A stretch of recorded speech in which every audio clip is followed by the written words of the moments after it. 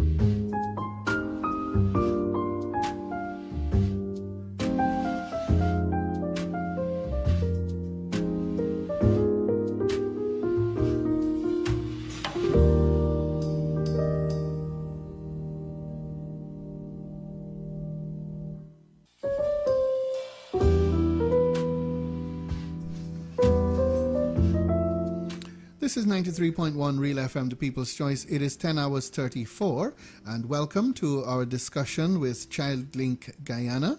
And my guest today is the Communications Officer at ChildLink, Mr. Milton Granham, and today he's joined by Shamar Galloway, who is a teacher at Queen's College. Our topic is juvenile delinquency and fatherhood, and I say welcome to both gentlemen. Good morning, Milton and Shamar. Welcome. Good morning, and thank you, Morano. Thank you for having us. Wonderful. Well, good morning. I'm going to... And it's a pleasure to be here. Great, that's Shamar. I'm going to hand it over to Milton, first of all, to give our listeners a brief background as to what ChildLink Guyana is and what is it that they do. And, of course, tell us a little bit about the ongoing program. I think it's called Drive, and then we'll get into that discussion about juvenile delinquency and fatherhood. Milton, take it away. All right, thank you, Morano, and good morning to the listeners. So, at ChildLink, as the listeners would know, we're committed to a Guyanese society where every child has the right to grow up in a safe and secure family and community. And as you mentioned, with our DRIVE program, DRIVE, the acronym stands for Diversion, Reintegration, Interventions, Vital for Empowerment. And with DRIVE, we're aiming to implement or have youths divert from juvenile delinquency. So we're setting up programs to have them be more involved in community activities, more schooling activities, and things that would help them to be and lead positive lives rather than to going down the path of juvenile delinquency. All right. Tell us about, well, Shamar is going to tell us about what it is that he does, but let's talk about the link now between ChildLink Guyana and what Shamar is doing. All right, so Shamar is here as a guest because he works as a teacher, and juveniles are children. So teachers would be in contact with juveniles, and we're looking at juvenile delinquency and fatherhood. So a male was specifically chosen because Father's Day is right around the corner. So we wanted to link juvenile delinquency with fatherhood for people to see that positive fatherhood and positive father role models would impact juveniles' life in a positive way, helping them to divert from delinquent behaviors. So Shamar would today enlighten us as to how teachers can play a role in helping students, or if you want to speak from a male perspective as an aspiring father, as to how youths can be diverted from delinquent behaviors. That is awesome news indeed. All right, great. Thank you for that, Milton. And at this point, we're going to invite Shamar now. Shamar Galloway, he's a teacher at Queen's College, and he's a final year student at the Cyril Potter College of Education. Shamar, briefly, tell us what is your experience like so far, how long you've been in teaching or educating, as I noticed they're changing the terms now. So tell us a little bit about that, and then we'll talk about juvenile delinquency and fatherhood. All right, so good morning once again to my colleagues here and the listeners. So I just want to reiterate that it's a pleasure to be here having this discussion. And really, so I'll start by listing how many years I've been an educator. So I am approaching my 4th year being an educator come January 26th of next year. So that's a milestone for me. And it's been a really great experience. It's given me so much perspective. Truly, as an educator, when you interact with a plethora of different personalities in a classroom, it really develops your understanding of diversity. So that's experience that I cherish greatly. Additionally, what I want to share as it relates to the topic is to first and foremost identify a clear definition of what we're talking about, so that everyone is on par with what the conversation about. So we're saying that we're talking about juvenile delinquency, but that's going to be what the conversation is premised on. So basically, let's just understand that this refers to any form of illegal act or behavior that is committed by individuals who are considered to be minors or just below the age of 18. So with establishing that, I think we can go forward clear as to what we're discussing. Wonderful. All right. Illegal. I'm sure I heard legal just now. Illegal act. Illegal, yes. All right. That's okay. Thank you so much for reminding us of the definition of juvenile delinquency. So let's get into it now and talk about how does the absence of a father figure impact a young person's likelihood of engaging in delinquent behavior, the illegal behavior by juveniles? How does the absence of that father figure, have that sort of impact? All right, great question. And to begin, I would like to describe briefly what a father is, or what the masculine archetype is supposed to be. So usually when we talk about masculinity, or we're discussing the masculine archetype, it's usually associated with qualities like having discipline, having drive, things along the lines of purpose and so forth. Even though it's typically associated with masculinity, we know that it's not exclusive to masculinity, but there's a reason why it's associated with masculinity very often.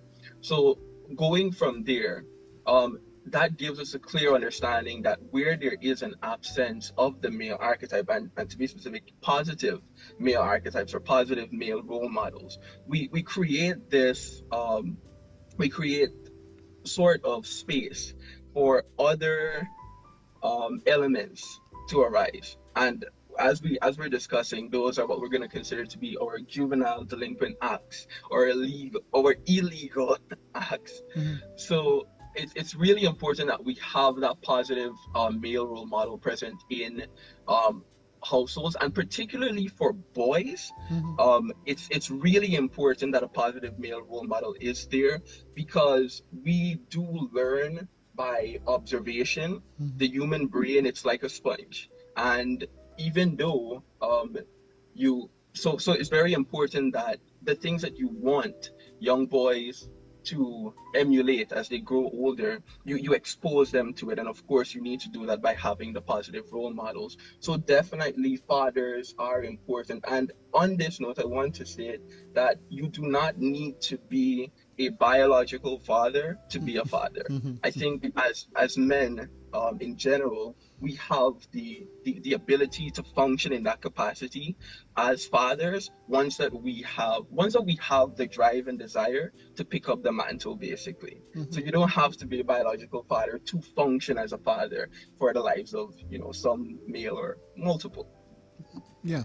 Well, I like that you mentioned positive role model or being a positive role model. So let's talk about the role that this positive fatherhood plays in preventing juvenile delinquency. What role does that really play?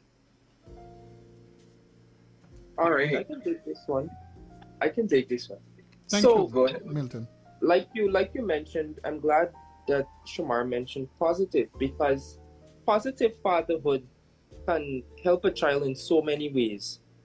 Positive fatherhood can contribute to providing emotional support for children, as in a father being present in a child's life would help that child to know that there is a parent present that they can talk to. Also, I want to mention that a father or a parent in general being open to listening to their child is important, because your child must feel the need to come and tell you anything or whatever is happening in their life. So that is also one form of positive fatherhood. Positive fatherhood also helps with guidance and stability in a child's life, because, as we would say, a child is more so females are connected to their fathers. So a female being connected to her father now would allow her to, let's say, for instance, look at her father, of course, a positive role model, and identify what she might want in a husband in the future. So that's another way positive fatherhood might contribute in preventing juvenile delinquency.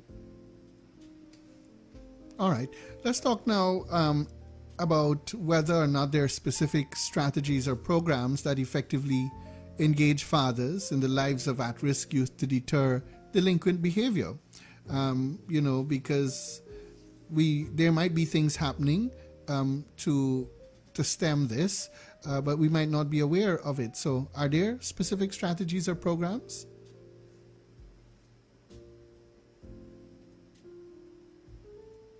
So, to my knowledge, I am unaware of programs that are functioning Mm-hmm. to address that issue. Of course, that is, well, based on what I know. Mm-hmm. I don't know if Milton, you can contribute to this, because I'm relatively new to the whole realm of advocacy and so forth. So I'm still learning a lot and identifying the various organizations and institutions that we have that are functioning to promote social harmony. Mm-hmm. But based on my knowledge, I'm not too familiar with organizations that are directly focused on that. I know that there are organizations that focus on the holistic maintenance and upkeeping of social harmony and so forth.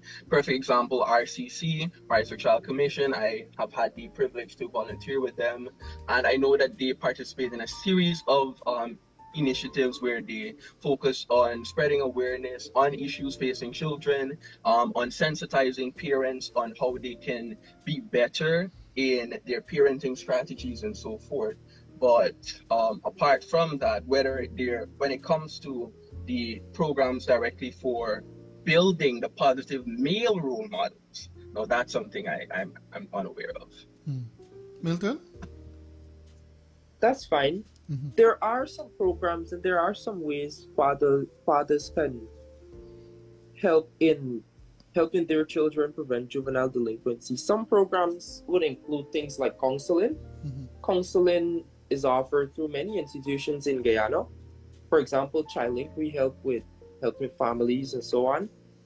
There is things like fathers mentoring, like there is the Big Brother programs that we've adopted, where an elderly person or an older person in the community might adopt a small child and mentor that child as they go along life. So things like counseling, mentoring, and just generally fathers being involved in their children's life can help them prevent juvenile delinquency.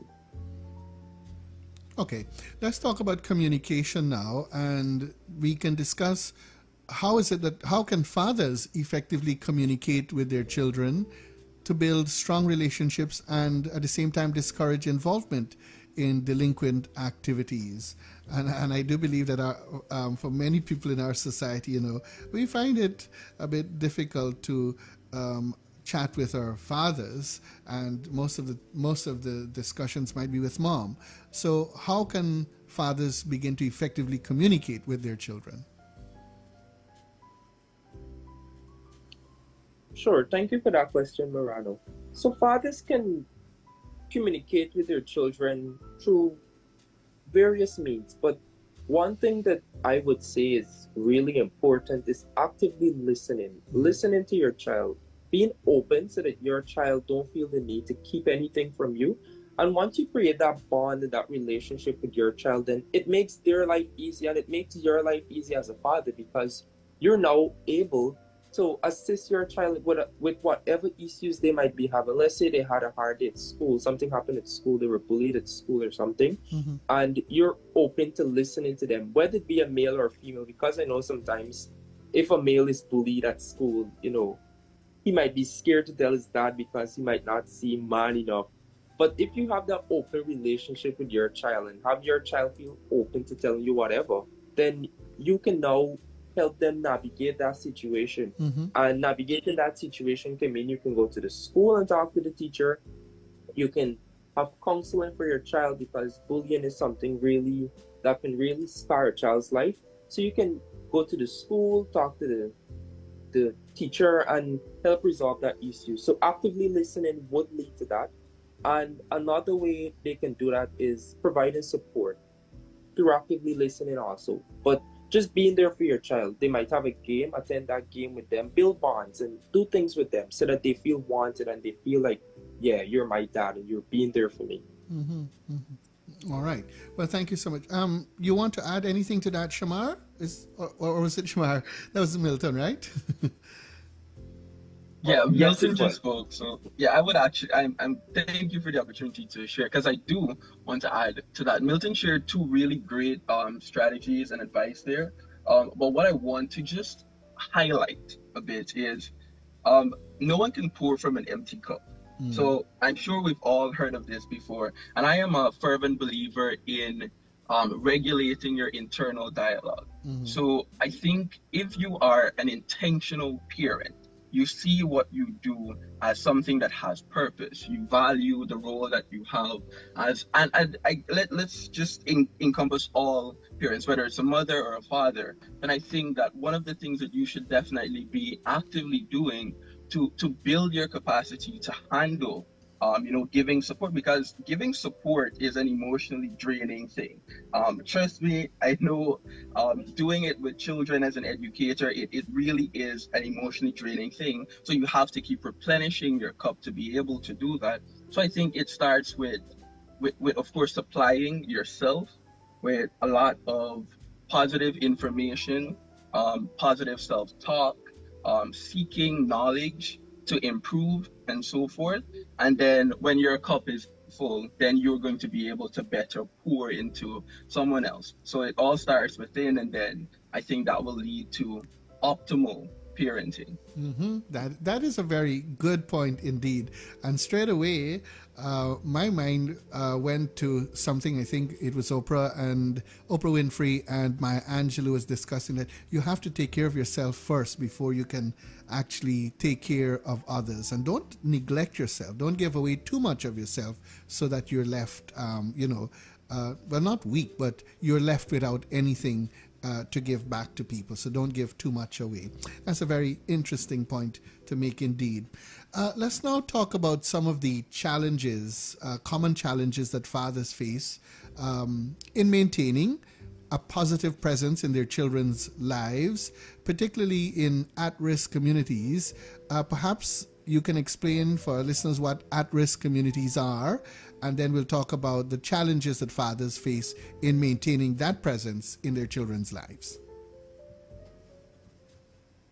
All right, thank you, Morano. So, to begin the question with what at-risk communities are. So, at-risk communities might be communities that have limited resources, or they don't have as much as some other people. Mm-hmm. So they're more at risk of being involved in delinquent behaviors. Mm-hmm. And to answer the question, as in what are the challenges? To answer the question, mm-hmm. the challenges, some challenges that at-risk communities and fathers being in those communities with children might be, a common one is, here in Guyana, we have a lot of single parents, mm-hmm. more so single mothers, and most of the times the fathers are not present because they might have to go out and look for jobs, and they just don't get the time to be in the home guiding their children.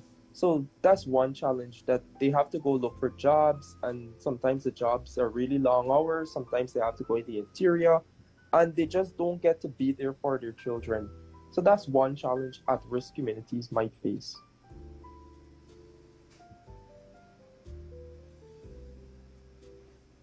All right, that's Milton there. Shamar, anything you'd like to add to that?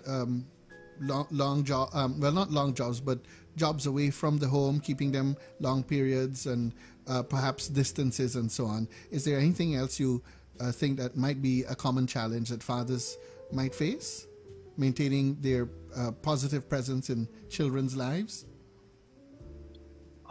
Certainly, yes. I would love to add to that. So just acknowledging that Milton once again shared some really good point, well, a really good point there. Mm-hmm. And I'm loving the discussion prompts so far. So one of the things that I definitely have observed being a major challenge to men in general who wish to, stand up and be positive figures, it's a lack of empathy and compassion.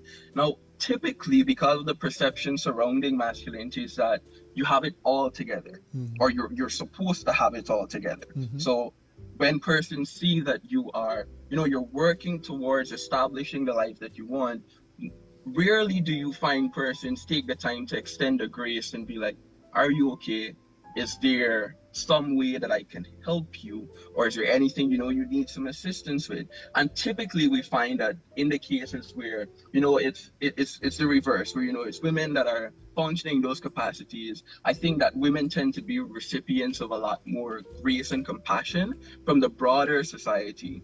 So I believe that poses a significant challenge, because what we cannot disregard is to be a positive role model, to try to be a good person. It is a taxing thing. It's in my opinion, I see it as a duty.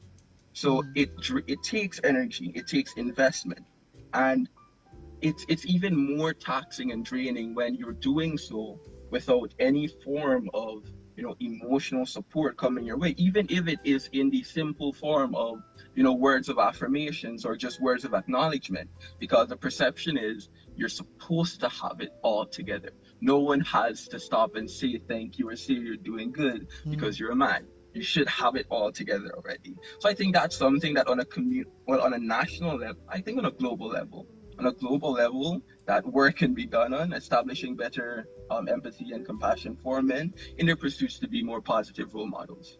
Wonderful.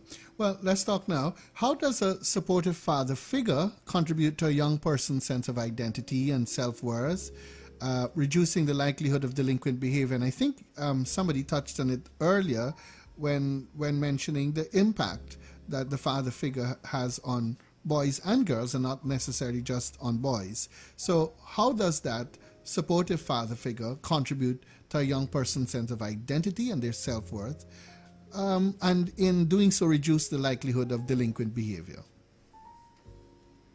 All right, I can take this one, Morano. So in doing this, a supportive father figure would influence their child and help them to divert from delinquent behaviors in many ways.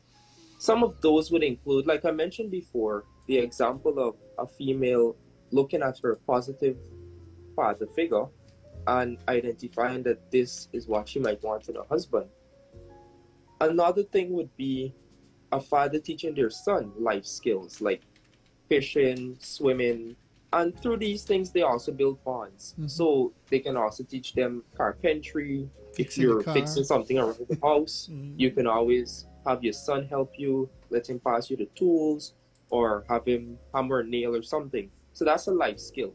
And another thing would be if you're giving them guidance, as in what to look for in friends. So this can be called peer guidance, what to look for in friends, and just telling them generally how to navigate life. You might not be able to teach them everything, but whatever you know. And all these can come through a supportive father figure. Wonderful. All right. So let's talk now about misconceptions. Misconceptions. Are there any misconceptions about the impact of fatherhood on juvenile delinquency that need to be addressed? What are things that people out there are thinking, some of the myths and so on? Well, I'd like to start on that one. So I think one of the common myths surrounding the whole correlation between fatherhood and juvenile delinquencies, and I think this was already highlighted earlier on in the discussion, but just to reiterate, a father being present isn't always an automatic win. All right, that's one thing. A parent being present in general isn't always an automatic win, because as we identified, it's what is important is having positive figures, positive role models. You can have a parental figure, but if that parental figure is toxic, or all they do is they just pour negative ideas onto their children, then it honestly presents the opportunity for that child to partake in, I don't know, greater forms of juvenile delinquent acts. So just having a father present is not enough to address the problem or to fix it or to help curb it, whatever. It's having positive role models. Okay. So that's what I'd like to add there. All right. Well, we're coming down to wrapping up time, and so I'm going to give you, I know we can go on, and this is a discussion that we'll probably have to have another part two, but as it's Father's Day coming up on Sunday, we certainly are very happy that, you know, the conversation has started. Juvenile delinquency, fatherhood, myths and misconceptions. Perhaps we can end off by words of advice as young men. What are some things you would like fathers to understand and know, and perhaps do to make life a little bit better for children and so on? Absent fathers, fathers who are non-communicative and things like that. What are some bits of advice you have as we get closer to Father's Day? We'll take Shamar first, and Milton will have the last word as we wrap it up this morning. Hey, so I'm happy to be able to share what I consider to be advice here. So the only thing that's reverberating in my mind right now is that what I would urge any parental figure or anyone who sits in that position of being a role model is to treat your position as a duty. See it as a responsibility. I think far too often, in general, we as people, we see the hats that we wear as just, you know, these old average things. I know it's just another day, I'm a parent, I'm this and I'm that, and let me just get over with it. But really and truly, we need to operate with more intentionality in the things that we do. And I feel that once that you establish a strong sense of purpose in what you're doing, and it does take time.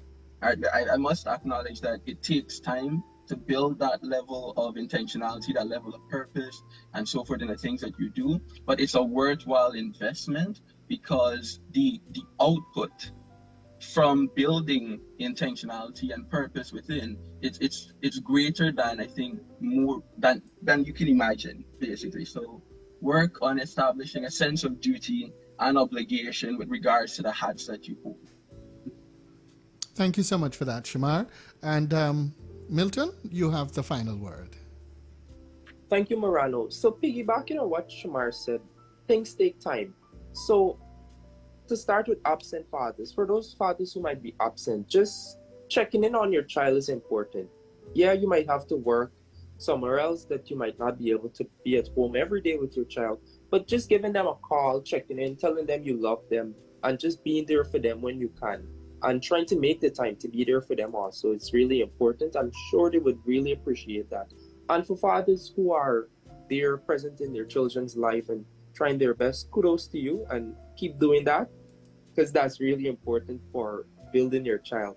And to end off our discussion, I'd like to thank you for having us, Morano, to discuss fatherhood and juvenile delinquency. And as Father's Day is approaching, I'd like to wish all the fathers a happy Father's Day on the behalf of myself and Chilling. Thank you so much. And I'd like to thank you, Milton Granham. He's the Communications Officer at ChildLink Incorporated, and Shamar Galloway, who is an educator at Queen's College and also a final year student at CPC, for being my guest today on this discussion on juvenile delinquency and fatherhood. It was a pleasure, gentlemen, and all the best to you. I'm not sure if you're dads or fathers, but all the best to you for today and for the weekend as well. Thank you again for being here. Thank you. I am not a dad you. just yet. I'm not either. I'm too young for that. At least I like to think. But it was a pleasure. It was a pleasure having you, gentlemen. Have a good day. Likewise.